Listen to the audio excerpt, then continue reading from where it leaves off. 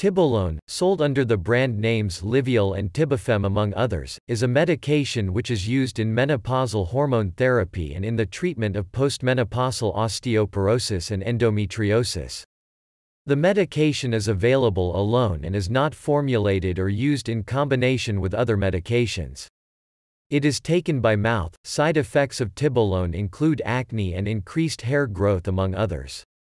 Tibolone is a synthetic steroid with weak estrogenic, progestogenic, and androgenic activity, and hence is an agonist of the estrogen, progesterone, and androgen receptors.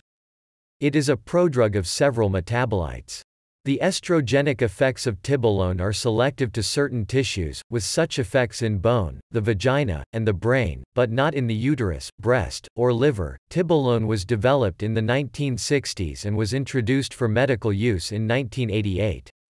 It is marketed widely throughout the world, for instance in Europe.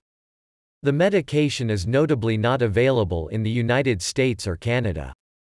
It is a controlled substance in Canada, with the classification of an anabolic steroid.